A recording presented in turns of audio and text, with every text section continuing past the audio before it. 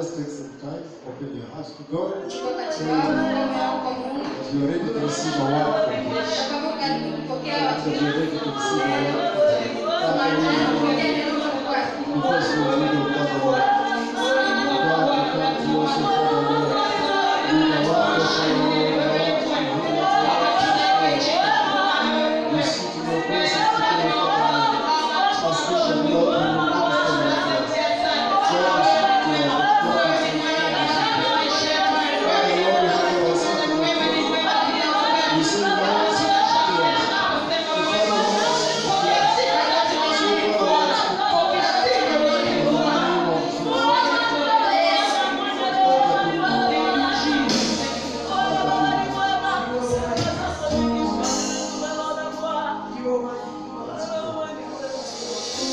Father, we thank you.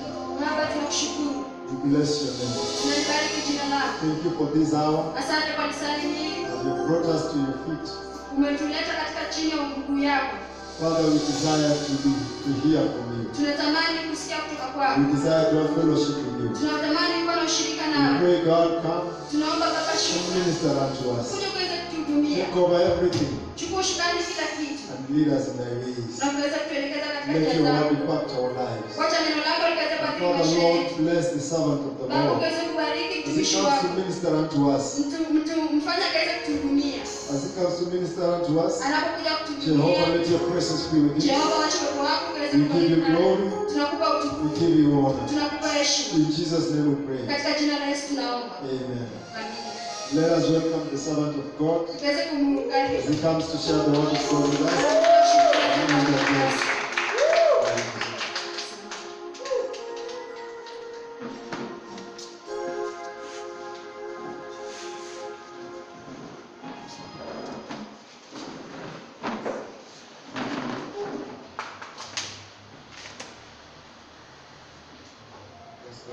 Bwana asifiwe.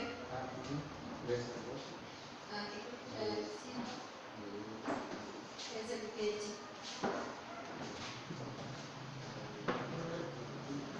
Nataka kuchukua fursa hii mshukuru Mungu kwa sababu ya tunuku ameweza kunipa kusimama mbele zenu pamoja nami. Natumai kwamba Mungu ataweza kutuelekeza na ni neno lake tu na si neno lake. Unaenda kupokea katika jina la Yesu. Najua wakati umeenda.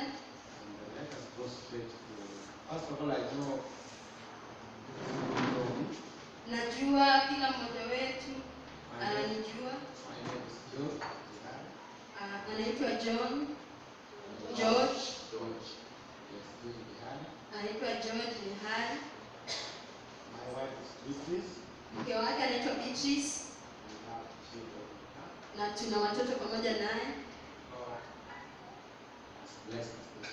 Na Mungu ametubariki kufika mbali huu.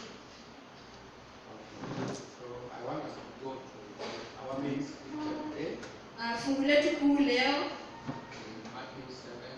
Mathayo 7 kuanzia mlango wa 7. Along the way, Njiani we will read tutasoma fungu tofauti tofauti. Alafu tuombe Mungu atubariki. So I want to read that scripture. Nataka kusoma fungu hilo. Matthew 7. Mathayo 7. Matthew 7:7. Mathayo 7:7. I know many people know about it. Najua wengi wenu mnajua kulihusu. But the word of God is ever new. Lakini neno la Mungu ni mpya kila wakati. The message God has for you through me this afternoon. Ujumbe ambao Mungu ako nayo kwako kupitia mimi jioni ya leo, asubuhi ya leo. I'm very sure it's not the one you have known. Nina uhakika ya kwamba sio ile ambayo umekuwa ukijua. Yes. So it goes from chapter 7, verse 7, chapter 7 from verse 7. Kuanzia mlango wa 7. It goes, ask and it will be given to you. seek and you will find. Knock and the door will be opened to you. For everyone who asks receives. He who seeks finds. And to him who knocks the door is open. Verse 9. Who of you, his son asks for bread, will give him stone? Or if he asks for fish, will give him snake? If you then, though you are able, knows how to give good gifts to your children, how much more will your Father in heaven give? How much more will your Father in heaven give good gifts to those who ask him? Nitasoma kwa Kiswahili. Mathayo 7 kuanzia mlango wa 7. Biblia inasema, ombeni nanyi mtapewa, tafuteni nanyi mtaona, bisheni nanyi mtafunguliwa. Kwa maana kila ombaye pokea, naye atafutaye huona, naye abishaye atafunguliwa. Au kuna mtu yupi kwenu ambaye mwanawe akimwomba mkate atampa jiwe? Au ukiomba samaki atampa nyoka? Basi ikiwa nyinyi mlio waovu mnajua kuwapa watoto wenu vipawa vyema, je, si zaidi sana Baba yetu aliye mbinguni atawapa mema wao wamwombao? Basi yeyote myatakayo mtendewe na watu, nanyi mtendeeni hivyo hivyo, maana hiyo ndiyo torati ya manabii. Hilo ndilo neno la Bwana. Baba, tunasema asante kwa sababu ya neno lako. Mara tena inapokuja, wacha kuje kulingana na maneno lako. Kulingana na kitabu cha Isaya 55:10 inalosema, Your word is like rain, neno lako ni kama mvua like snow, na ni kama theluji that comes down, linalokuja chini, it buds, ambalo linaota, it grows to the point of producing fruits na inazaa matunda for the eater, kwa sababu ya ule mlaji, fruits for the soul, for the seeds for the soul. Ambapo ni yale mbegu kwa ajili ya mwenye anakunywa. May your word today, Wacha neno lako leo grow in our hearts. ikaweze kukua mioyoni mwetu. Amen. So many times the word prayer Wakati mwingi neno ombi is not new for believers, si geni kwa muumini and it is not new for every non-believers. na sio geni kwa yule ambaye amini. If I may ask, Kama naweza uliza, kuna mtu hayuko comfortable na kuzungumza? How many? Mama, yako usofu vizuri? Hapana. Ndio. Okay. So the word prayer kwa hivyo neno ombi is a very common word. ni neno la kawaida. One practice of the Tutachukua fursa hii to give its meaning kupeana maana yake in several dimensions. katika mahali sehemu mbalimbali. Kwa ufupi, Kwa ufupi, the word prayer neno ombi means virtual contact with God. inamaanisha kule kuunganika na Mungu katika hali ya And it kiroho, may have na inaweza kuwa as many definitions na maana nyingi as we can think. jinsi tunavyofikiria. And we can categorize prayer into 3 large groups Tunaweza kuweka maombi katika sehemu 3 kuu or levels ama according to that scripture. kulingana na fungu hili. Level 1, Ya kwanza the level of asking. ni ya kuuliza, Level 2 ya pili is the level of finding. ni kupata, Level 3 ya tatu is the level of knowing. ni ya kubisha. Those are 3 big categories. Hayo ni sehemu 3 kuu. I want us to look at the details of prayer Nataka nizungumzie kuhusu yale mambo ya maombi in different dimensions katika sehemu mbalimbali and later, na baada we will pick one or two. tutachukua moja au mbili Go deep. na tukaweze kuingia kilindini See how it is a way to get contact with God. kuona jinsi gani tutaweza kukusanyika na kupatana na Mungu. Now, the first level of prayer Kiwango cha kwanza cha maombi consists of forms of prayer. inaungana na yale mambo ya maombi Like one, kama moja, petition.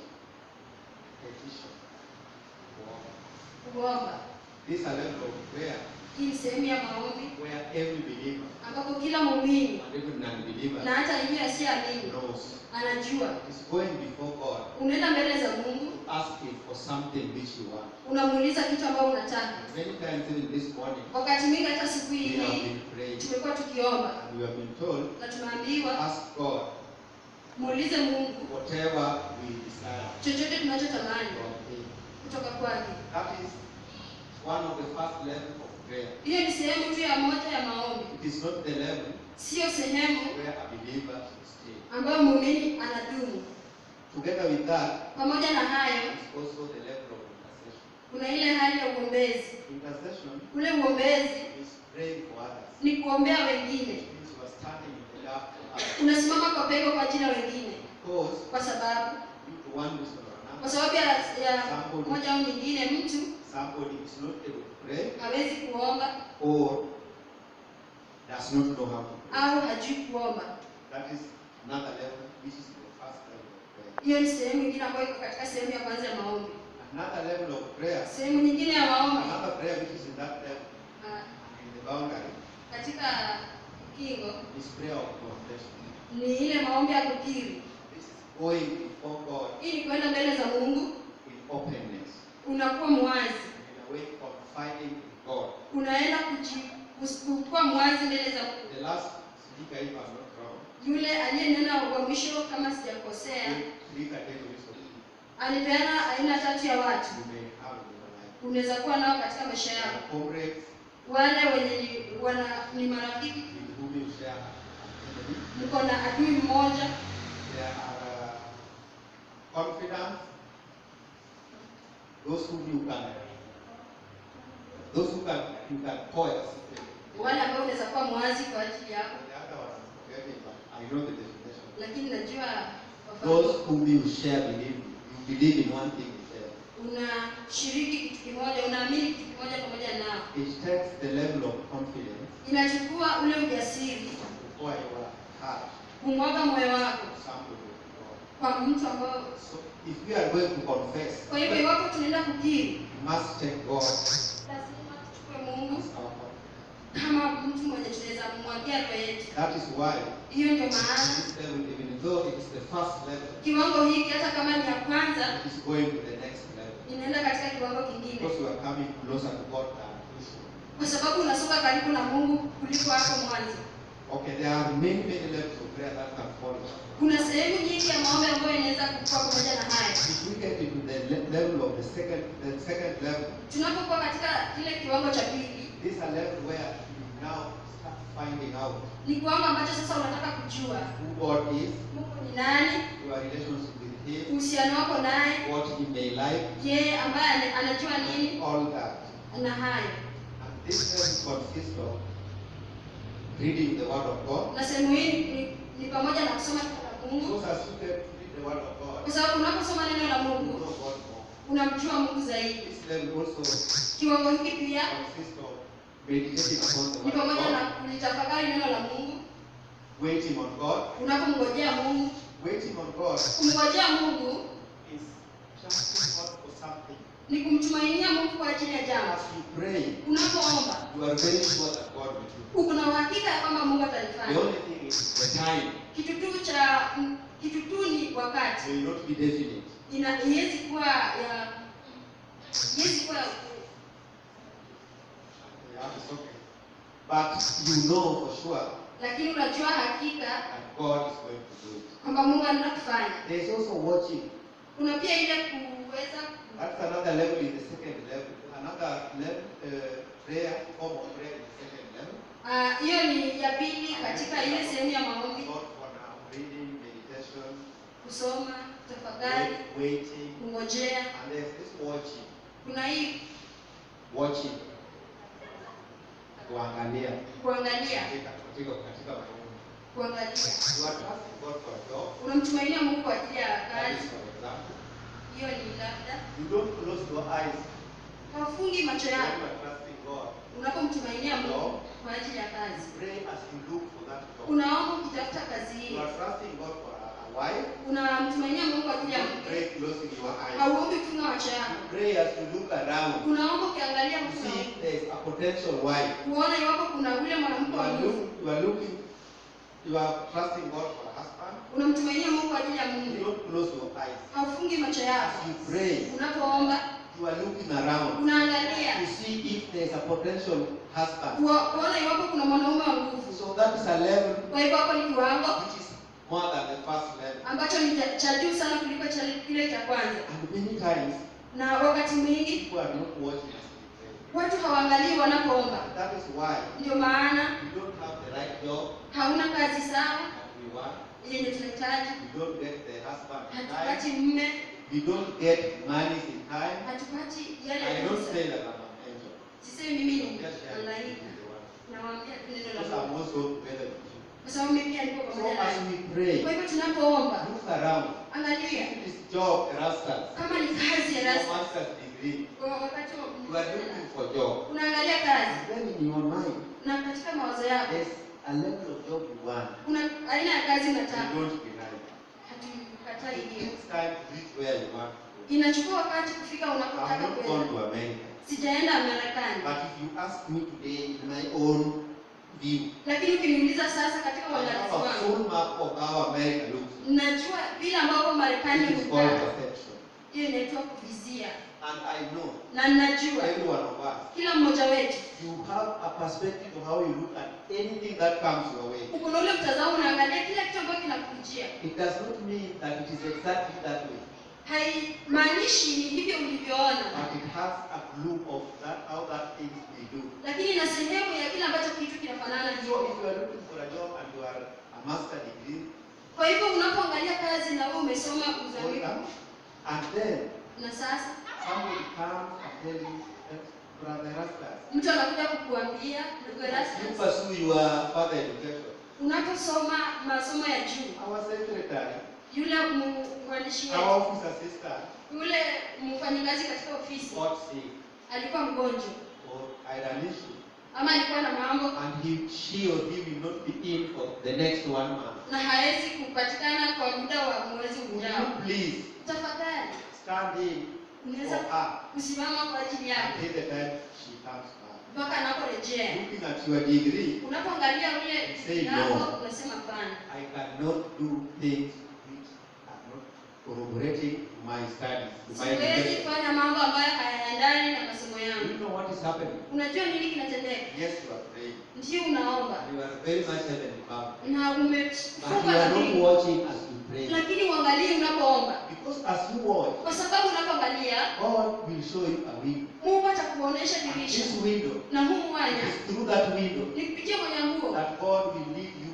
where He wants you to be. ambapo Mungu atakupeleka unapotaka kwenda. So many times we don't watch. Kwa hivyo wakati mwingi hatuangalii So the 10 girls, wale the wanawali wise and the foolish, wale wapumbavu na they were wewe, all waiting. wote walikuwa kungojea, They were in the level of waiting, walikuwa prayers they katika wait. hali ya kungoja, But they did watch. lakini The hawakuangalia. 5 did watch. Wale watano They were all hawakuangalia, waiting, but the 5 did watch. wale tano wapumbavu hawakuangalia. Now look here.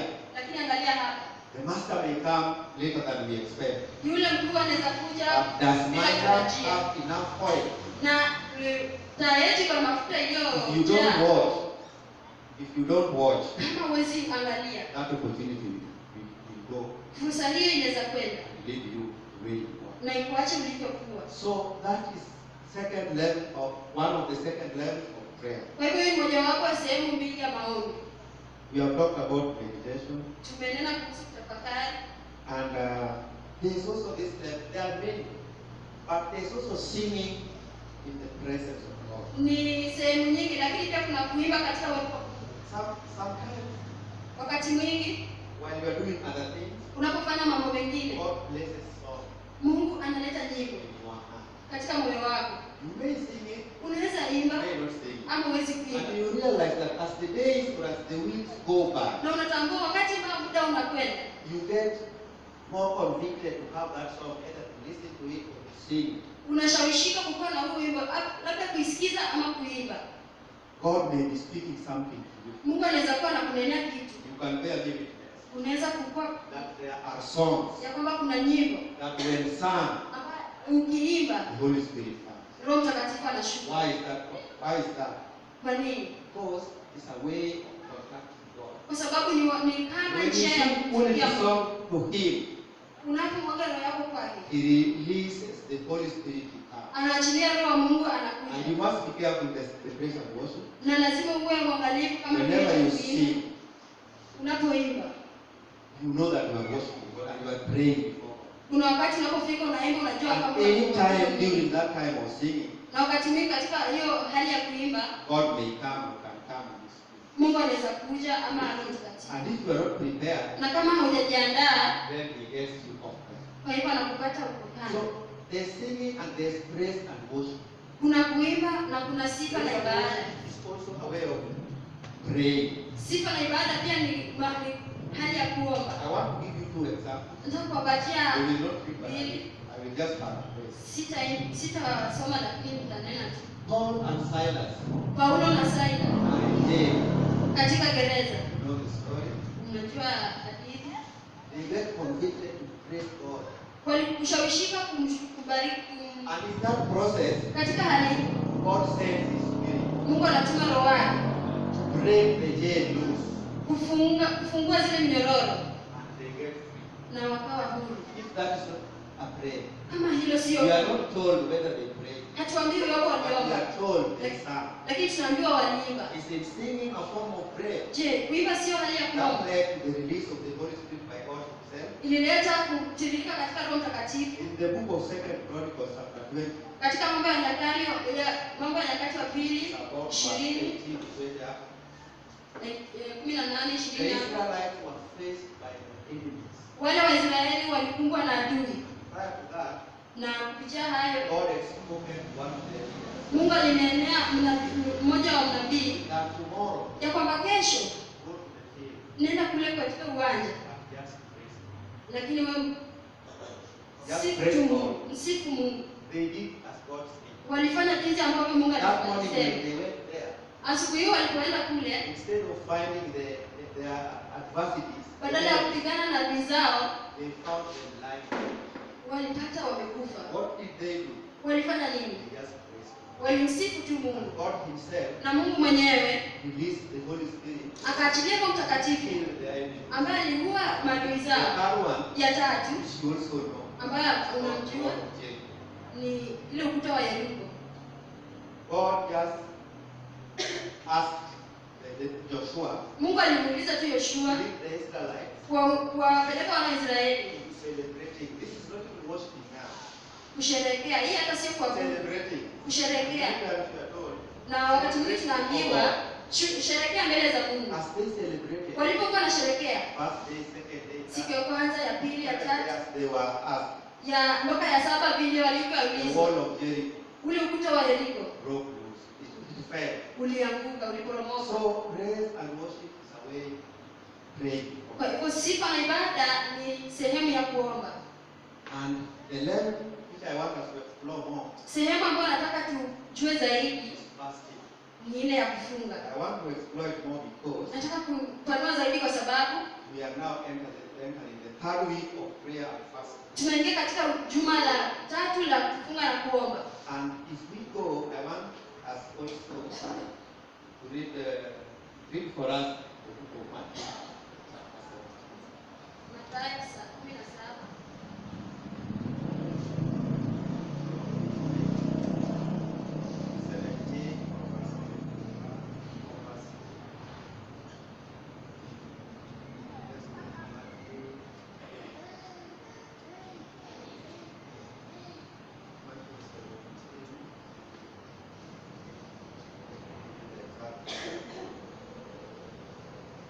Starting from 14. Mathayo 17 kuanzia mlango wa 14, Biblia inasema, nao walipofikia mkutano Mtu mmoja akamjia, akampigia magoti akisema, Bwana, umrehemu mwanangu, kwa kuwa ana kifafa na kuteswa vibaya, maana mara nyingi huanguka motoni na mara nyingi majini. Nikamleta kwa mwanafunzi wako wasiweze kuponywa.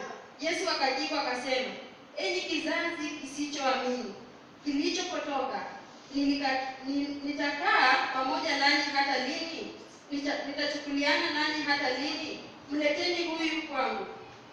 Yesu akamkemea pepo, naye akamtoka. Yule kijana akapona tangu saa ile.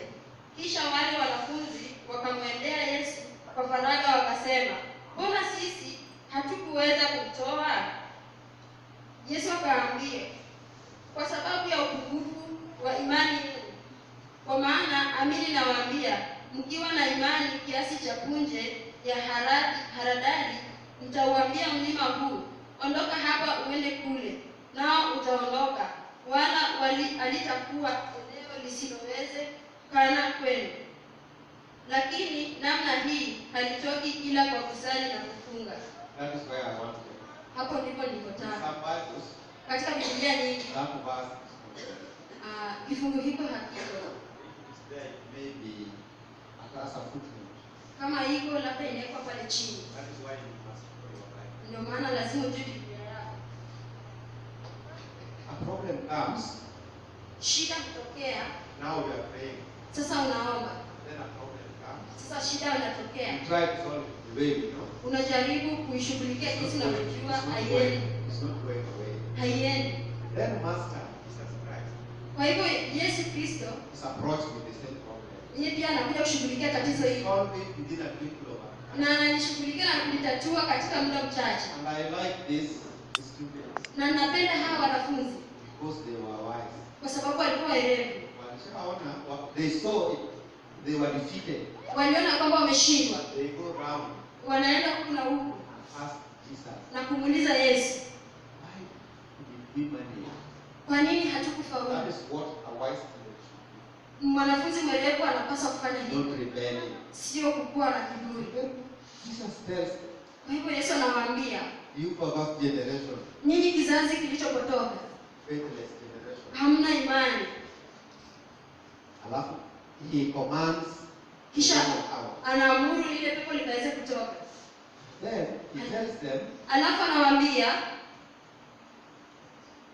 this requires faith. hili There are linahitaji two levels maombi. there. Inahitaji We imani. have not come to fasting. Hatujakuja katika kufunga. If you have faith Iwapo una imani as little as mustard seed, ndogo kama ile ya haradali, then you qualify kwa hivyo umehitimu to tell a mountain kuambia mlima to move from one point ikaweza kusonga kutoka kiwango to kimoja another. hadi Even kingine, if it is the Siangani hills. hata kama ni Esianga. Sometimes I ask myself, because I've not reached that level. Kwa hivyo wakati mwingine najiuliza, kwa maana sijafika kiwango kile. Principally, I know I can. Mimi mwenyewe najua naweza, But if that scenario comes, lakini tukio hilo linapokuja as a human being, kama binadamu, it takes God to believe. inagharimu Mungu kuamini ya kwamba ni Mungu ametuma. But Jesus says, if you have as small faith as mustard seed. Lakini Yesu anasema iwapo una imani ndogo kama ile ya haradali. So that sometimes makes me ask myself, Kwa hivyo wakati mwingine anafanya nijiulize, don't I even have faith? je, nina imani?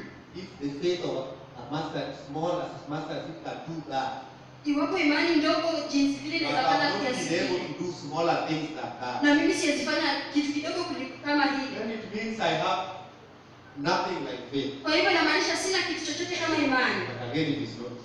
Lakini pia sio kweli. He says this, Anasema hivi, but that level of faith lakini hicho kiwango cha imani comes inakuja, except, does not come except haikuji tu ila prayer. kwa kufunga na kuomba. So it means, Kwa hivyo inamaanisha as we fast, tunapofunga there is a level of faith kuna kiwango cha imani we gain.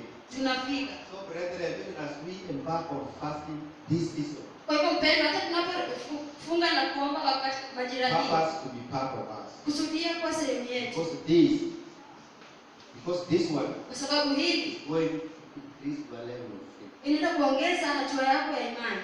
So we want to look deep in what fasting is. Tunaenda kuangalia kwa kilindini 2 levels of prayer that I will just mention while we discuss them. sehemu mbili ya maombi ambayo inaenda kushiriki nani It's being quiet before God. ni kunyamaza Something is mbele za happening. Mungu. Kitu utendeka, You don't know what to do about it. hujui la kufanya, And you believe God, you are filled of the Holy Spirit. na unaamini Mungu umejazwa Roho, You don't babble. hauongei, You just get quiet. unanyamaza tu mbele za Mungu, Because at that point, kwa sababu katika eneo you hilo can listen to what He's saying. unaweza msikiza kile ambacho anasema.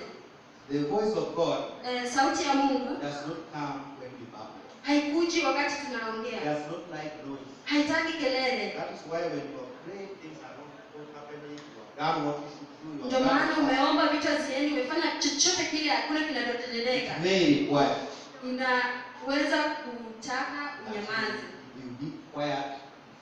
unyamaze mbele za Mungu. And the last one, Na for ya mwisho now, kwa sasa is warfare. ni ile vita. This is the high level of prayer. Hii ni sehemu kuu ya maombi, And it is now the third level that we are talking about, prayer, the knocking stage. na sasa ni ile sehemu ya tatu ambayo tulikuwa tunaongea kuhusu ya ile ya kubisha. Wait a minute, Ngoja kwanza, just before you know. kabla ujue, jiandae. Na ya mwisho That is why ndio maana you have to prepare to find out what the kingdom of God is all about. lazima ujiandae kujua ufalme wa Before Mungu you na go gharimu nyingi into kabla uende into katika knocking. kubisha. If you go and knock the door of a robber, Ukienda ubishe mlango wa you jambazi are not armed. na What is it that you are expecting? na hujajiamini, unatarajia nini?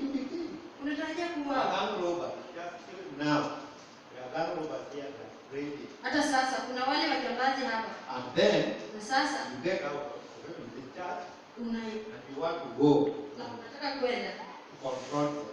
You are kukabiliana not nao, armed. What are you expecting? unatarajia You are nini? expecting death. Unatarajia kifo. So before we go into the last level, Kwa hivyo kabla prayer, tuende katika sehemu ya mwisho ya maombi, we must prepare lazima tujiandae properly. vilivyo, And that is why I want to pick fasting. na ndio maana nataka nichukue kule kufunga, During the time of fasting, kwa sababu katika wakati wa we kufunga don't just abstain from food. hatuachani tu na chakula. If we just abstain from food, Iwapo tunaachana na chakula, that we may call it a hunger strike. tunaweza jita labda During umevizia. the time we fast, Wakati wa kufunga there are many things we do. kuna vyakula vingi vya kupika, And these many things na mambo mingi include inahusisha. how we are going to fast. Sasa tunaenda They include really asking God to pray this thing, kumuuliza Mungu kufanya hili na lile, interceding for other people, kuombea wengine, being quiet before God, kunyamaza mbele za and Mungu, all that we have na mentioned. hayo yote ambayo tumefanya. And so, Na sasa fasting kule kufunga is a prayer ni ombi that we do ambalo to tunafanya get a breakthrough. ili tuweze kupata penyezi, And it helps us kill the body. na inatusaidia kuua ile nafsi, ile The mwili, body we have, ile mwili ambayo we tumenayo. exist in tripartite. We exist in three, Tunaishi katika utatu just like God. kama tu Mungu. Remember, God created us, man, Kumbuka Mungu alituumba sisi wanadamu in His image. katika mfano wake. God is a tripartite. Mungu ni wa utatu: Spirit, Roho, the body, mwili and the Son. na Mwana. But us, Lakini sisi we ni the spirit, roho, the body, mwili and the soul. na nafsi. So the first level we kill the body. Kwa hivyo katika ile sehemu ya kwanza tunaua ile mwili. What makes the body? Nini The inatengeneza food. mwili? The Ni food we eat. ile chakula tunaokula, The desires we have. yale tamanio tulio There nayo. are only three main desires. Kuna tu tamanio tatu kuu: There's a desire for food, tamanio la chakula, there's a desire for shelter, tamanio la kinga, there's a desire for opposite sex. tamanio la ngono And la these are the mapenzi. things we kill. Na haya mambo tunaua. The first level is the body. Kiwango cha kwanza ni mwili. When Jesus was fasting, Wakati Yesu alikuwa anafunga, after he had fasted, baada ya kufunga, the spirit comes in him, roho ilikuja ndani yake leads him to the wilderness. na ikampeleka katika jangwa. That is Luke 4. Luka 4. The first temptation Lile jaribio la kwanza from the enemy kutoka kwa is adui about ilikuwa ni kuhusu chakula. this stone to food. Badilisha jiwe hili liwe The mkate. enemy knows Yule adui anajua our body is the weakest. ya kwamba mwili yetu ni udhaifu, And that is why na ndio maana when we fast, tunapofunga we don't concentrate on our body. hatuelekezi It is mawazo like we are now katika mwili. moving out of the body, Ni kama tunatoka katika miili zetu getting into the spirit. tunaenda katika roho, And na it also helps us build faith. inatusaidia pia kujenga imani, Just as Jesus says here. jinsi vitu vile ambavyo Yesu anasema hapa. This kind of devil, the spirit, Hii roho does not go away haiwezi kuenenda except by prayer. kupitia tu kwa So when we kufunga na kuomba. fast, when we pray and Kwa hivyo fast, tunapofunga na kuomba we develop faith. tunakuwa na imani, Faith with which we can tell the mountain or any other thing, the mountain in our life, imani ambayo tunaweza kuambia mlima katika maisha yetu to go away. ikaweze kuondoka. So that is one benefit of fasting. Kwa hivyo hii ni faida moja ya kufunga. Fasting also brings healing. Kufunga pia inaleta uponyaji. In the book of 2 Chronicles 7:14, Katika Mambo ya Nyakati 7:14 there was some prayer. kulikuwa na maombi, Then God says, if you focus on me, alafu Mungu anasema ukinitazamia I will heal your land. nitaponya nchi yako. When you go to God in prayer, Tunapoendelea kwa Mungu kwa maombi fasting, na kufunga, you are forgetting about yourself. unajisahau You are telling God, here I am, na unaambia Mungu niko and hapa as my body, bila mwili wangu, deal with my spirit. kukumbana na roho yangu. Amen. Amina. And it also provides the spirit in us, the Holy Spirit. Pia inaleta Roho There is Mtakatifu ndani faith yetu. and there is Holy Spirit. Kuna imani na kuna Roho Mtakatifu. He will always guide us. Yeye pia atatuelekeza kila wakati. During that, the prayer and fasting, Wakati huo wa kufunga na kuomba, is when you need to wait on God. hapo ndipo unatarajia kumngojea Mungu, When you need to watch on God. unataka And kumwangalia Mungu. that is when He will be speaking to you Ndipo ataweza kukuongelesha about the issues kuhusu masuala which He will not speak to you ambayo hawezi kuongelesha when you are full with wakati food in your stomach. umejaza chakula tumboni mwako. Okay, we have seen that about prayer and fasting. Tumeona kuhusu kuomba na kufunga. The moment you start praying and fasting, Wakati unaanza kufunga na kuomba, the enemy, the cameras of the enemy zile kamera za adui are getting tilted towards you. na kumangazia, Because the enemy knows kwa sababu adui you anajua are now moving from the normal position unatoka katika kiwango cha kawaida to a position that disturbs their kingdom. kwa kiwango ambacho kinaharibu And they ufalme start wao, focusing you. na wanaanza kukutazamia. As you intensify in the prayer, Unapojiingiza katika maombi, they also bring more focus on you. pia wanakutazamia kabisa. That is why Ndio maana anytime wakati wowote you are going in prayer and fasting, unapoenda katika kuomba na kufunga, don't go alone. usiende peke yako, Have a backing. kuwa na mtu, Share with your spiritual father shiriki na baba yako wa that kiroho I'm trusting God for this, ya kwamba namtumainia Mungu kwa hili, and I am getting compelled lakini na nimeshawishika to pray and fast. kuomba na kufunga. So even as I go, Kwa hivyo hata ninapoenda, be with me. kuwa nami katika maombi, Because kwa sababu even as all of us as we are here, hata sisi wote tunapokuwa hapa we have our children here. tuna watoto wetu hapa, And then na sasa the enemy comes, the enemy who is a local enemy. yule tu adui wa kawaida na They know me and they see my car. wananijua, wanapoona gari langu Brother John is here. wanajua ndugu George And kwa they hapa, know my son Wilson and the rest. na wanajua wana wangu wote, They know they are here. na wanajua wako hapa. And then before they beat or do something bad to my children, Sasa kabla wakutane na wafanye jambo baya They will kabisa discuss. kwa wangu, wataweza kunong'onezana. they say, no, Na watasema pana, but you know the father is around. lakini unajua baba yake ako karibu, And you know how the father is a very na tough unajua man. baba yake vile alivyo. If you Sawa. just dare, you also Ukijali, raise. Even if you do it, you unapovifanya must be very careful. lazima uwe mwangalifu. But suppose Lakini there's a child who his father is not known to him. iwapo kuna mtoto ambaye baba yake hajulikani And the kote, enemy also knows na adui pia anajua that this child is fatherless. ya kwamba huyu mtoto hana baba, He will not even take a minute. hata atachukua sekunde, Take that child, atamchukua mtoto beat, or do amchape, whatever thing. ama Because mfanyie there lolote, is nobody kwa sababu hakuna mtu wa who will kuuliza, ask atakayeuliza or who will intervene. ama atakayeingilia That kati. is why when you get into prayer and fasting, Ndio maana unapoingia katika kufunga na always kuomba involve your spirit. lazima ukaweze kukua pamoja na baba kiroho. And as we pray and fast, Na tunapofunga na kuomba there are levels kuna zile sehemu which you don't go ambao hauendi unless you have the level of authority. ila tu una ile. As I stand here, Tunaposimama hapa I may have the level of authority, ninaweza kuwa na ile kibali, but just like these stairs, lakini kama tu siasi you have authority up to there. uko na kibali kufika hapa, Time comes Wakati when you are mwingine given authority there unapewa kibali kufika hapa as you move. unaposonga, But you don't just come there. lakini ukuji tu You hapa want to transact issues unataka kuleta with mambo the high authority kwa kiwango cha without juu the legal ground. bila kupata. As I preach here today, Hata naposimama hapa, our pastor, mchungaji wetu, Zakari, mchungaji knows Zaka that I'm preaching here. amejua kwamba na So hukumu hapa. anything Kwa hivyo chochote that is happening ambayo inatendeka to me kwangu during this assignment, wakati wa jukumu he hili is aware. anajua. I'll not be attacked Siwezi because I overjump. siwezi kukumbwa kwa sababu nilimruga, And that is why na ni kwa whenever sababu you are doing something, unapofanya kitu inform the higher authority.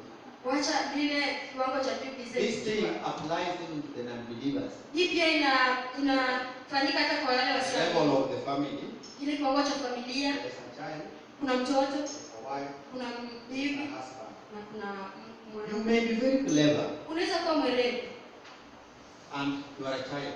na wewe ni mwana, Maybe your father didn't go to school, you can talk English, labda babako you kwenda can do a shule, number of things, unaweza ongea you can tell Kiingereza, us how soil, whatever the way that you can do. unaweza tuambia vile mchanga ufanya, lakini There's a level of authority. kuna The father will tell you, no, I thought before you go for that bash, babako atakwambia I wish- "Fikiria, kabla ukienda kujivinjari, I wish the youth were here. laiti vijana Before wamekuwa you go for that bash, kabla uende kujivinjari, wait a minute. ngoja kidogo, My opinion was this. Usiende. usiende, Ama ukienda, do this and do that. fanya hili na hili, He's giving you a level of authority. anakupatia ile Up to that point. kufikia mahali fulani But umefunika, if you go further, lakini ukiendelea, the enemy also knows. yule adui pia anajua, Because we the righteous sons, kwa sababu yule mwana wa haki we neglect the authority. atakataa But then in the kingdom of the enemy, lakini katika ufalme wa they adui know what is called authority. wanajua mamlaka And they will not jump authority. na hawawezi kuruka mamlaka. At the moment they know you have jumped authority, Wakati wanajua umeruka ile mamlaka, that becomes their legal ground for attack. hiyo wanakumbana na So I wewe. don't want to talk about that much. Kwa hiyo sitaki kuzungumzia But haya it sana, applies across the board, even in the workplace. lakini inafanyika kila mahali, hata wakati mahali pa kazi. You may be more learned than that boss, Unaweza kuwa umesoma maybe kushinda more boss, talented than the boss, labda uko na talanta kushinda boss, but do you know the report which will be had? lakini unajua ile ripoti utakayokuwa The nayo report that he has written, ni ripoti ambayo huyo bosi ameandika. his or her recommendation. Ehe, So Kwa you hivyo, must submit to authority. lazima uweze kunyenyekeza chini ya So even as we pray mamlaka. and fast, Kwa hivyo tunapopata kufunga na kuomba, let us know that it is not about us. tuweze kujua sio kwa ajili It's yetu, about two kingdoms. ni kwa ajili ya falme mbili, Kingdom of the righteous, ufalme wa haki the kingdom of darkness. na ufalme wa giza. These two Na kingdoms falme hizi mbili are in constant battle iko katika vita vya from the kuendelea time of the beginning. kuanzia wakati wa mwanzo, This battle is there na hii vita iko hapo till the end of the day. mpaka mwisho wa dahari. So get guided. Kwa hivyo ukaweze kuelekeza, Pray with knowledge. omba na ufahamu. Many times the families, Wakati mwingi familia, the nations, taifa, the organizations yale crumble down inaanguka because we fail to pray and fast. kwa sababu wamekosa kufunga na I'm saying kuomba. this because you will realize Nasema hii kwa sababu that tutambua during the prayer and fasting, ya kwamba wakati wa kufunga na kuomba, during that fasting time, wakati huo wa kufunga na is kuomba when you do all the kind of prayer. ndio wakati unafanya mambo yote ambayo So if we are not fasting, kwa hivyo hapo it hatufungi, is as well as we are not praying. ni sawa tu na kutoomba. That is why Christians, Ndio maana Wakristo we must make it our habit lazima tufanye jukumu letu to pray and fast. kufunga na kuomba. The moment you start fasting, Wakati unapoanza kufunga, the enemy will oppose you. yule adui He atakupinga, will start on a light way ataanza tu kiurahisi to distract. kukutoa. Siku ile tumesema mani. Sister Sabini ametangaza inaendelea. Prayer fasting inaendelea. Funga na kuomba inaendelea. If you don't have money, that is when I really drink the best food. Hiyo ndio wakati chakula kizuri. Ni hiyo mande ama hiyo. Ukiangalia vizuri, if you don't eat it that particular time, iwapo utakula wakati huo, you will not see for the next longer time, you will not see that. Hautaiona tena kwa wakati huo. So the enemy is distracting you. Kwa hivyo pia anaanza kukutoa. Just eat. Unasema na yangu vizuri. Utaanza kufunga kesho. The experience I have with fasting. Ile tajriba leo nayo na kufunga. I can sometimes work from morning to evening without taking water. Wakati mwingine naweza fanya kazi kwa asubuhi hadi jioni bila kunywa maji. Fasting is announced. Lakini ile kufunga ya kweli inatangazwa. Sasa njaa isijui bali kutoka. Njaa sasa ina. I know it happens to many people. Na inatendeka kwa watu wengi. But if there are a lot of food, lakini wapo kuna vyakula vingi. And I have my deadlines to meet. Na nina wakati wa. Sometimes I can remind it. Wakati mwingine naweza especially when I was young. Hii mara nyingi ulifanyika wakati nilikuwa mdogo. Ninapoenda katika matamanio yangu. You sit down in the morning. Unakaa chini asubuhi. Not even water. Unatambua ni jioni hata kimaji. Now, lakini wakati tu ile kufunga kunatangaza. Njaa inaanza mpaka unasema kwa sababu kesho ni kufunga na maombi. Wacha nikule tu sapa. Nikipange tena extra so that naweza enda. Ili naweza enda. My friend, that is the last mistake. And in fact, if prayer is announced, if fasting is announced, if you are wise, iwapo kufunga imetangazwa kama hiyo starting tomorrow. Tunaanza kesho. Today, leo, prayer starts with the joy of food. Anza kuachana na chakula. Because you get the first 3 days of fasting. Kwa sababu unatambua wakati siku 3 za kwanza una tatizo. But after 3 days consistent fasting, lakini baada ya siku 3 you realize that you don't utatambua kwamba hata uhisi njaa. What is it that is happening? Nini utendeka? You have left the body. Umeachana na mwili. No food is for the body. Unajua chakula ni cha mwili. The does not require food. Na roho na nafsi inahitaji the moment you have left the body, wakati umeachana na mwili, you don't require food. Hauhitaji chakula. I'm telling you, me, I've tried my life. I've tried 4 days. Nakwambia mimi katika maisha yangu nimejaribu siku 4 without water. Bila maji. Without water. Bila maji, tena na kitu kingine. Realize. Na nimetambua On the end of second day, siku ya pili mwisho, I was becoming normal. Nilikuwa tu sawa. Normal. Kawaida. Fourth day, I was now very normal. Siku ya 4 nikakuwa sasa kawaida. Lakini kwa kawaida.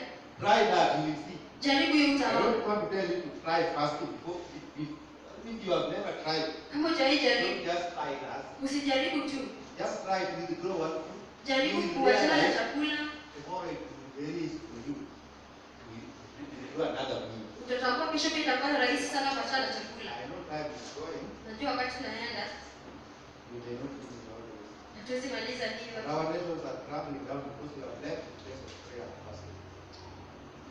This during the time of prayer is the time you confess. Wakati wa kuomba na wakati wa kufikiri ni wakati wa kutubu. Unapeana and testimony iko nayo. Na ushuhuda ambao niko nayo. Sahi. You are not going to pray. Tuliambiwa unapoomba jifunze kupeana. Sasa hivi imetangazwa prayer and fasting. Wakati imetangazwa tu kuomba na kufunga. Nasema every day. Nasema kila siku. Nitakuwa nikipeana 100 kila jioni. Nitakuwa napeana 100. Niende nisiende.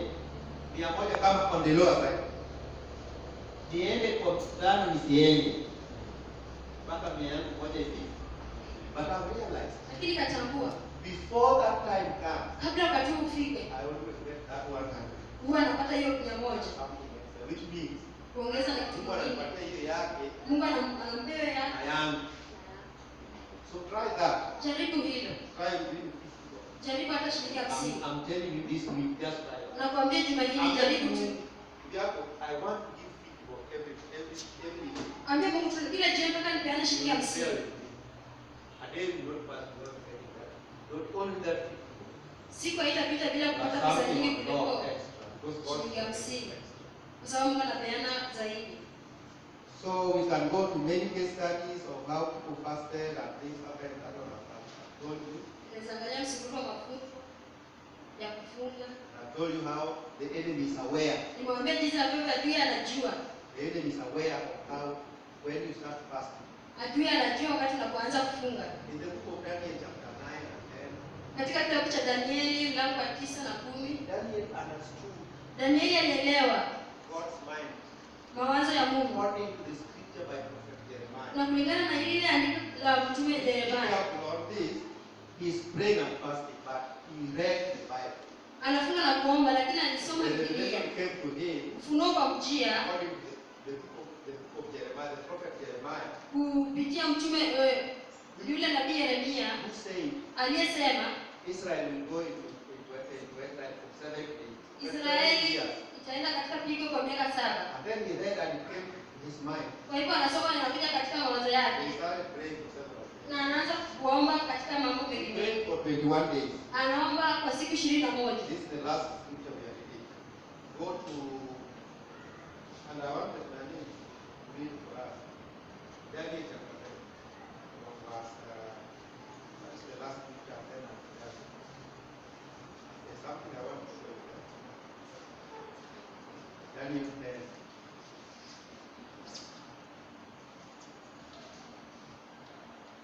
I want to ili ni mwokozi wa madunia.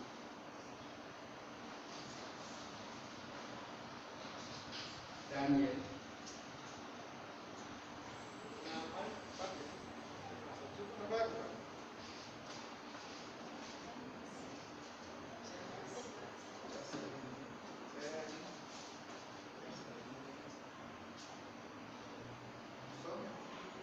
Takwambia ukiruka, just start from verse 1. I will tell you to skip on the next part because there's a point I want to see. From verse 1.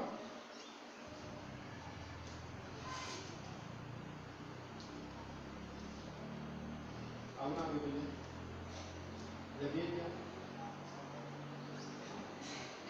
Okay, we can read together. Yes. From verse 1. Tutakuwa tukirukaruka. No time to start.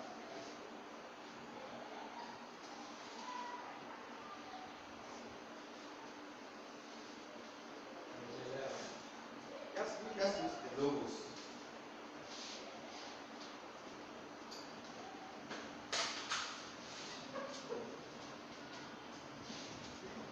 As he read this, I want to understand that Daniel had started praying in verse 9. He had understood the times and he started praying.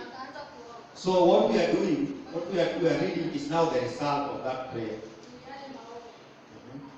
Daniel chapter 10, verse 1, Bible says, in the 3rd year of Cyrus, king of Persia, the king was revealed unto Daniel, whose name was called Belteshazzar. The king was true, but the time appointed was long, and he understood the thing that had understanding of the vision. In those days, one Daniel was mourning 3 full weeks. I ate not peace. 21 days. I ate not peace and food, neither can meat nor wine in my mouth, neither did I anoint myself at all, till 3 whole weeks of fulfilled.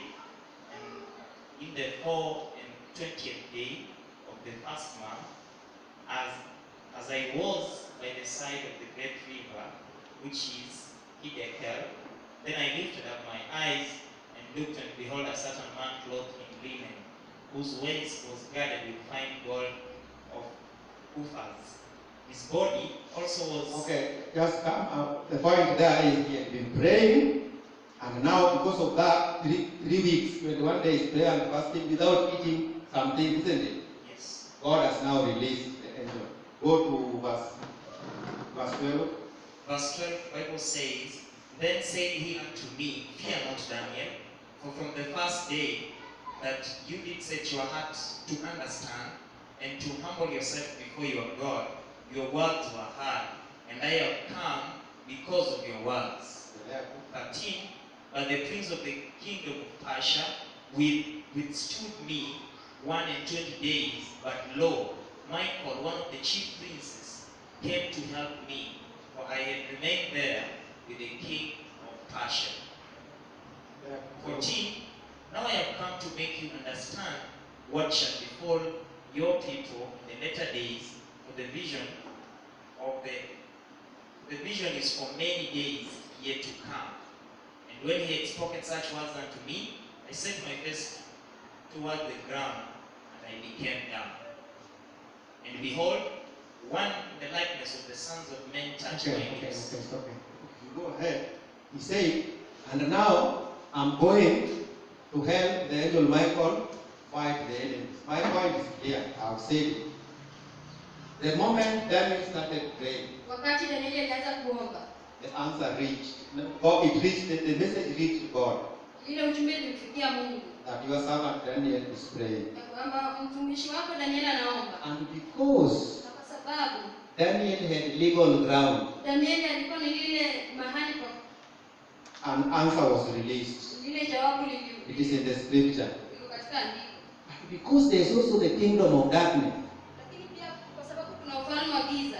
the moment Daniel started praying, Wakati Danieli alianza kuomba, the kingdom of darkness also knew that Daniel had started praying. ufalme wa giza pia ulijua Danieli ameanza kuomba. And they released the prince of Persia. Wakaachilia yule mfalme wa Persia, Every place, every town has a prince. kila wakati, kila mahali, To go and oppose Daniel. kwenda kumkatiza And Danieli. remember, an answer was given by God, Kumbuka lile jawabu lilipeana na Mungu, given to angel Gabriel kupeana kupitia kwa malaika to Gabrieli, take to Daniel. kupelekea Danieli. But the prince of Persia was assigned by the kingdom of darkness Lakini yule kuhani wa Persia to take that answer. alitumika na ufalme wa giza kuchukua lile jawabu. But because the answer was with the angel, Lakini kwa sababu lile jawabu lilikuwa pamoja na malaika, angel Gabriel was not angel of war, malaika Gabriel hakuwa wa vita, a messenger angel. alikuwa yule mtumishi. The prince of Persia detained him Yule prince wa Persia for alimshikilia all those days. kwa hizo siku zote. What am I saying? Inasema nini? Two kingdoms knew that Daniel is praying. Falme mbili zilijua kwamba Danieli anaomba. The kingdom of God released an answer. Yule falme wa Mungu kashikia jawabu, The kingdom of darkness was resisting the answer. na yule falme wa giza ukaweza kushikilia ile But if jawabu. you go ahead, Lakini unapoendelea mbele, you realize it says, anasema but as you continue praying fervently, lakini unapoendelea kuomba kwa kuendelea, now the angel Michael, the archangel Michael of war, sasa yule malaika Mikaeli yule wa vita was now released aliachiliwa to go and save the situation. kwenda kushughulikia lile hali. This was done Hili lilifanyika because Daniel, kwa sababu Danieli the legal ground alikuwa na ile mahali pa to kusimama transact issues kuweza kubadilisha mambo in the spiritual realm. katika ile nyanja ya kiroho. What is it? Ni nini? God had a backing Mungu alikuwa anamuunga for mkono Daniel's prayer. kwa sababu ya maombi ya Danieli.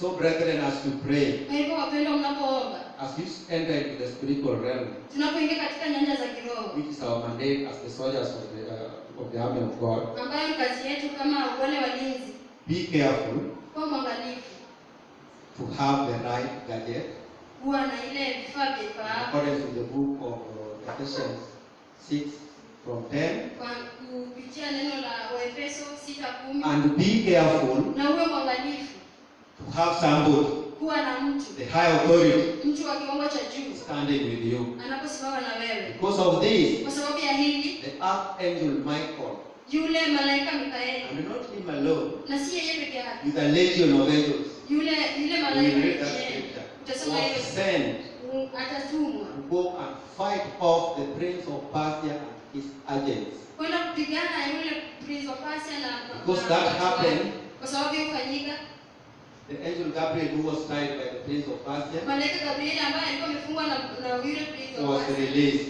aliachiliwa, And the answer is Daniel. na lile jawabu likamfikia Danieli. As we finish, Tunapomalizia, maybe you are here, labda uko hapa, you have been praying, umekuwa ukiomba and you have just now reached the wall. na hapo umefika tu katika ukuta, What you didn't know ile ambayo haujui is that that day, ni kwamba lile siku, the day you bend lile siku linama to seek God kumtafuta Mungu answer was reached. A message reached him. Hiyo jawabu lilimfikia. And even as you lack your job, Na hapo unapokosa even kazi, as you lack your promotion, unapokosa ule kupandishwa cheo, even as you stay saying, hata unapobaki uko peke yako, that answer is hilo jawabu liko katika nyanja za what kiroho. happens Nini kufanyika? is the kingdom of darkness Ni ule ufalme wa giza is working hard inafanya kazi sana to delay it. ili kuichelewesha. But because we have a legal ground, Lakini kwa sababu tuko na ule mamlaka, God sent His only begotten Son Jesus Christ kwa sababu Mungu alimtuma mwanawe wa pekee Yesu to Kristo die for our sake. kukufa kwa ajili ya dhambi zetu. We have a legal ground. Tuna ile mamlaka. And as we continue to pray, Na tunapoendelea kuomba, let us pray with knowledge wacha tukaendelee kuomba na ufahamu that we have a legal ground. ya kwamba tuko na We mamlaka. have a backing. Tuna And mkono. God, very soon, Na wakati usiokuwa mrefu the answer is going to be answered. jawabu litapatikana. So as we finish, Tunapomalizia let us just rise up tukaweze kuinuka tu and the praise and worship to sing this song, kiwa kikundi cha sifa na ibada ikaweze kuimba wimbo huu. because I felt the Holy Spirit put it in my heart. Kwa hivyo kwa sababu nilitumai Roho Mtakatifu aliweka katika moyo And wangu. in that mood of singing, Na wakati huo wa kuimba let us consider that way of singing as a way of prayer. tukawachukulia kama hali ya kuomba. That issue that you have, Hilo jambo ambalo uko nalo pour it before God uweze kumwaga mbele za Mungu and know that na uweze kujua because Jesus Christ died kwa sababu Yesu Kristo for alikufa your case, kwa sababu yako. you have a legal ground. Kuna ile It mamlaka, does not matter haijalishi how heavy that issue may be. hiyo ni nzito kiwango gani, It is God Himself, kwa sababu ni Mungu mwenyewe and He has sent His archangel Michael ametuma yule malaika wa Mikaeli to sort the issue for you akaweza kushughulikia yale maswala in the name of Jesus. katika jina la Yesu. Amina. I will call upon our pastor.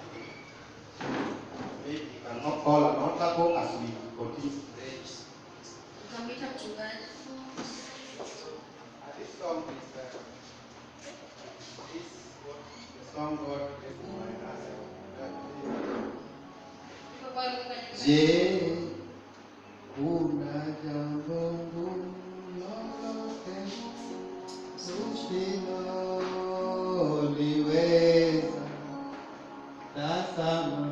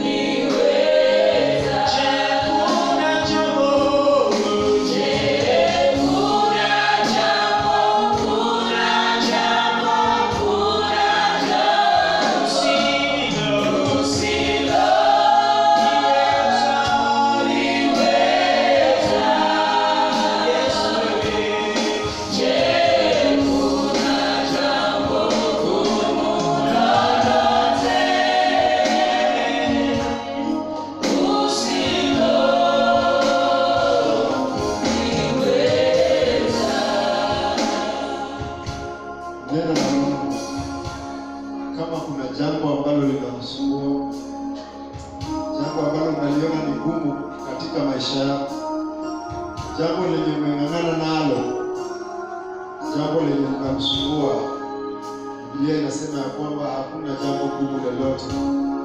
So just lift it up before the Lord. God will lift it unto you. As we are going to pray.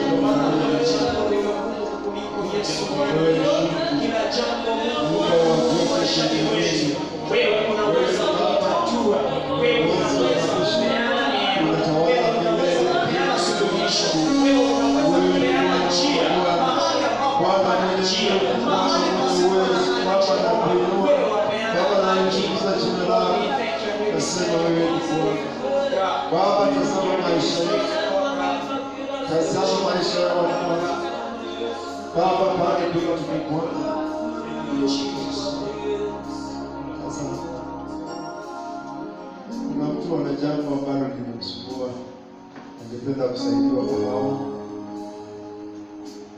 Kuna mtu angependa kusaidiwa kwa maombi kwa sababu ya jambo ambalo linamsumbua, jambo ambalo linaonekana kuwa gumu katika maisha.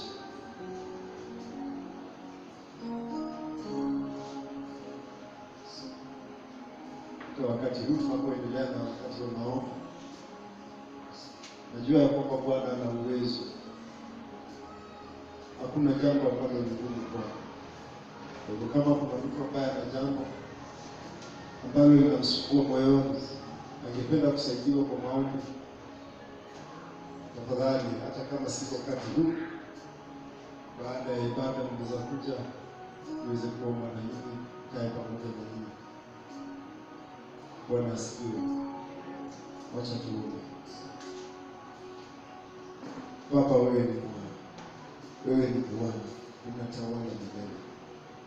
Na hakuna jambo likushindana. Kwa sababu Baba, wewe ndiwe Baba wa vyote. Wewe ndiwe muumbaji.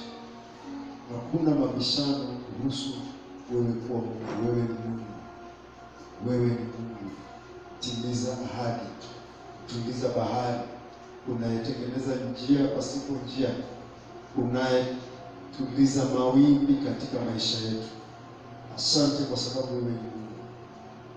Wakati huu Bwana, tunapokuja mbele zako, tunatambua ya kwamba kuna mawimbi, kuna mambo yameinuka kutupinga katika jamii zetu, katika njia zetu, katika kazi zetu.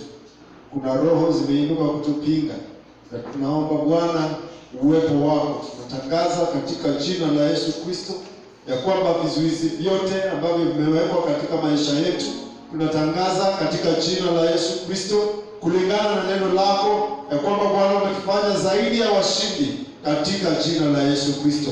Na tunaondoa vizuizi vyote. We uproot all the workings of evil that stand up to stop us from getting to our destiny. Jehovah, we thank you because you are a mighty God. Father, Lord, we bless you because you are a powerful God. the horns that have arisen to oppose your people. God, we thank you because you have sent the craftsmen. And the craftsmen are terrifying those horns. And Father, Lord, you're rising up in a mighty way to bless your people, God. Father, Lord, we bless you because you're mighty. We bless you because you're powerful. Arise, Jehovah Jireh, our banner. Father, Lord, our victor. God, we pray in the name of Jesus. Fight every battle for us. Father, Lord, thank you because your word says that the battle belongs to you. Thank you because the battle belongs to you. And your word declares in our lives that you have made us more than conquerors in Christ Jesus. Father, Lord, we rejoice in your presence because the victory is sure. God, every opposition we silence in the name of Jesus Christ. Every opposition we silence in the name of Jesus Christ. Every opposition, every place where there are meetings to scheme against us. Father, Lord, your word declares that those meetings will not prosper. Your word declares, oh Father, that no weapon fashioned against us shall prosper. In the name of Jesus, we take possession of that which you have taken possession of us for. God, we declare in the name of Jesus that your grace is poured upon us, O God, and is taking us from one victory to another victory.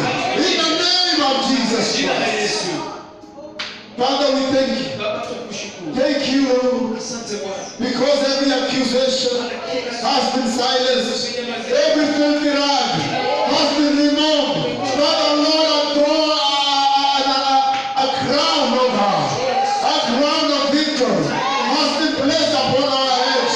In the name of Jesus Christ. Thank you, Lord, because you are a God who gives beauty for ashes, strength for fear, gladness for mourning. And we receive from you, O God, in the name of Jesus. We receive from you, O God, this morning. Father, Lord, release blessing upon your people. Jehovah, blessing upon blessing. In the name of Jesus. Blessing upon blessing for their children. Blessing upon blessing for their families. Father, Lord, I pray, God, today, oh Father, Lord, your word says, oh God, that you have blessed us in the spiritual places. With every spiritual blessing. With every spiritual blessing. We receive from you, oh God. And Father, Lord, you also receive physical blessing from you, oh God. The physical blessing of prosperity. The physical blessing of healing. The physical blessing of expansion. The physical blessing of family. Father, we thank you and we bless you. Because your promises that you are the God who sets the lonely in families. Oh Lord, you lead forth the prisoner with singing. And Father, Lord, we praise you because you are putting a new song in our heart. Oh Lord, a new song of rejoice. Oh Lord, you are renewing our testimony. Father, Lord, you are renewing our testimony. Father, Lord, you are renewing our testimony. Father, Lord, I thank you because your word says, oh God, that Father, Lord, the time of postponement is over. The time of delay is over. In the name of Jesus. Father, Lord, we receive from you. I declare blessing upon your people. Your blessing is being revealed. Your blessing is being poured out. In the name of Jesus. We praise you, Jehovah. We magnify your name. We give you glory. We give you honor. In Jesus' name we pray. Amen. Amen. Thank you, brother, for the word of God. It's an important word at this time as we go through the period of prayer and fasting. Like he's challenged us. We have been going through a time of prayer and fasting the past 2 weeks. I encourage us to continue. Tomorrow there is prayer and fasting. Tuesday there is prayer and fasting. There will be a meeting here at 5. Come. Praise the Lord. For those of you who come, you know that it's not just prayer. There's a lot of teaching also. A lot of teaching. There are so many things that cannot be taught on the pulpit because the time is very short. Yeah, the time is very brief. So when you get this extra time, hata muda huo our pastor takes a lot of time to study. tukajua tuchukua muda mwingi kusoma And he comes and teaches. kuja na kusoma. It will be very good for you. Itakuwa If you have the word, if you have the word of God, iwapo na neno la Mungu it's very, very important for you when you use it to pray. It transforms the way you pray. inabadilisha There's a level of prayer you get that you are no longer requesting. sasa You hutaitisha are just having a conversation with God. utakuwa tunazungumza Just having fellowship with kwa God. mshirika na And Mungu. you read scripture and you just enjoy the presence of God. Praise the Pia Lord. tunataka And we desire that all of us can get there. maana kila mmoja afike Because when we get there, na kufika hapa all of us will be able to take our positions sote tutachukua nafasi in zetu this work, katika kazi in the work of God, kazi ya Mungu and be people who bring transformation. kwa watu wa kuleta Let us give our offerings. kwa sadaka Let zetu us pray for our offerings kwa sadaka zetu as we give. Father, we thank you and we bless you. tunamshukuru We thank you for the wealth you have given us. asante kwa mali We pray, God, in the name of Jesus Christ, katika jina la Yesu as Kristo we give our offering, kutoa sadaka as we give our tithes, kutoa fungu la that Father, Lord, you will remember us. hapo tutatukumbuka Cause us, oh Father, Lord, to sababisha grow kuwa and to increase, kuzidisha multiply us, oh Father. kuzidisha zaidi Extend the place of our tent. Tunaongeza Your word says, oh God, again, neno lako lasema that Father, Lord, you will cause us to have utasababisha children and grandchildren. kuwa na watoto na wajukuu Prosperity, ufanisi increase, kuongezeka favor. kipato So we thank you and we bless you. kushukuru In tunakubariki Jesus' name we pray. Yesu Kristo. Let us give our offerings as the secretary does.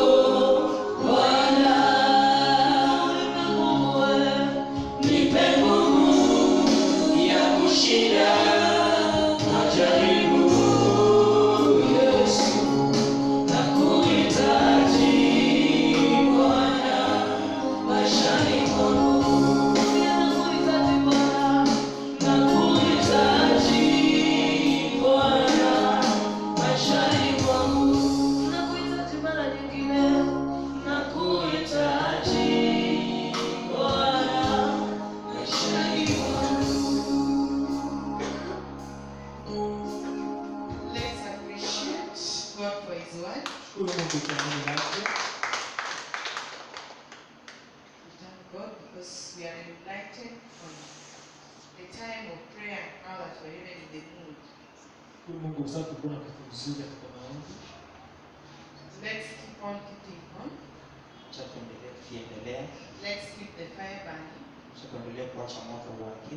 Let's be on our feet Acha tukasimame to understand what the spiritual brain is saying ili tuelewe hali ya kiroho inasema nini. and move in the presence of the Lord. Tunasherehekea katika uwepo wa Bwana. Thank you so much for fellowshipping with us once again. Asanteni sana kwa hudumu nasi siku ya leo. I believe you are blessed. Tumai umebarikiwa. Anybody visiting for the very first time? Yeyote ambaye anakuja kwa mara ya kwanza, Anybody? Our mates? yeyote kati yetu ambaye amekuja mara ya kwanza, Anybody who has been away and want to say hi? haya mwingine ambaye amekuwa mbali angependa kusalimu, Thank you, everyone. asanteni nyote. We still bless the name of the Lord for you. Tuendelea kubariki jina la Mungu kwa Our announcements now. matangazo yetu yaje. Our prayer program from 26th to 10th November 2020 is still on. Please purpose to attend. Ratiba yetu ya maombi ambayo inaendelea mpaka tarehe 10 mwezi huu, tafadhali yaendelea, tafadhali ujiunge nasi. We shall be meeting here from 5 to 6:30 p.m. daily. Tutakuwa tukikutana hapa kutoka saa 11 hadi saa 12:30 kila siku jioni, And we shall wind on 10. That is on na Tuesday. tutamalizia tarehe 10 Jumanne. Please be part and parcel of this. tafadhali jiunge nasi. Teams meeting is on Wednesday from 2 p.m. to 4 p.m. here in church. Mkutano wa vijana wadogo inaendelea siku ya Jumatano kutoka saa 8 hadi saa 10 hapa kanisani. Please parents and release them on time. Wazazi mwachilie waje kwa wakati. Bishop's coronation is on 14th November this Saturday. Coronation ya bishop itakuwa tarehe 14 Jumamosi At Trinity. pale Trinity Fellowship. All are welcome. Wote mmekaribishwa. Let's keep on praying about this. Tuendelee kuombea swala hili. Let's continue being ready to support. Tafadhali na pia tupeane mkono wetu. We are still receiving givings. Tunaendelea kupata matokeo. Financially, we know the number itamlikwa pale. Kima pesa kuna nambari itapeana pale. In kind, please, ukiwa na kuku, ukiwa na anything, hata ng'ombe tutapokea. Amen. Tafadhali tuungane pamoja tuweze kuhakikisha ya kuwa imefaulu na imebarikiwa. Our brother Victor and Naomi's wedding is on 25. Ndugu yetu Victor na Naomi wana harusi yao tarehe 21 mwezi huu. That is in Kisumu. Itakuwa pale Kisumu Deliverance Church. Please purpose to attend. Tafadhali usikose. Be a blessing to them. Kuwa baraka kwao. Pray with them. Waombee. Encourage them on this work. Tafadhali wapatie nguvu. Avail yourself to witness of the very day. Kuwa pale kuwa mmoja wa wale watakao jionea. Amen. Amen. Homestead meetings resumes on Wednesday. Mikutano yetu ya nyumbani inaendelea kutoka Jumatano. Please identify with one. Tafadhali ujiunge na moja. And be a blessing. Uwe baraka katika hicho kikundi. We shall have an outreach ministry on the next Monday, 15th November. Tarehe 15 Jumapili ijayo tutakuwa na outreach. After the second service. Baada ya ibada ya pili. Please come ready. Tafadhali kuja kama umejipanga. Come prepared. Jipange. Pray for the same. Uombee hiyo outreach. God bless you. Mungu awabariki. I think youth they met. Yes. Now they're not meeting. God bless you. And we are still appreciating any giving towards the coronation. Endelea kushukuru matoleo. Please, we still need your support. Tunahitaji msaada wenu. Our offering, as we were giving in the first service, Tulikuwa tukitoa sadaka zetu. our total giving was 4,520. Matokeo yetu yalikuwa shilingi 420. Cash 4,320. Pesa zile zinazoshikwa ni 320. Pledges 1,200. Na ile tulikuwa nasema tutapata pesa 1,000. Let's appreciate God for that and continue. Situpigie Mungu makofi kwa hilo. Amen. Ladies, we are meeting shortly after this service. Haya wanadada, tunakutana kidogo baada ya mkutano huu. In preparation for the same. Tukijipanga kwa ajili ya siku ya Jumamosi. COVID-19 response team to meet after the service as well. Wale watu ambao wanashughulikia mambo ya corona. In preparation for the same. Pia wakijipanga kwa ajili ya Jumamosi tarehe 14 tunakutana. Coronation Planning Committee. Wale watu ambao wanashughulikia ule mkutano wa Jumamosi To meet as well after this service. Pia tunakutana mkutano unapoisha. God bless you so much. Mungu awabariki sana. There marks the end of our second service. Tunakuja mwisho na hatima ya ibada yetu. I believe we are already blessed. Tunaamini kuwa mmebarikiwa. Tunaweza simama tunapo share the word of prayer. We can be on our feet tunaposema mambo ya neema. Mchungaji ametuombea. Tumemaliziwa. Everything is done. And now may the grace of our Lord Jesus Christ and the love of God and the fellowship of the Spirit be with us now and forevermore. Surely goodness and mercies shall follow us all the days of our life, and we shall be in the house of the Lord forever and ever. Amen. Amen.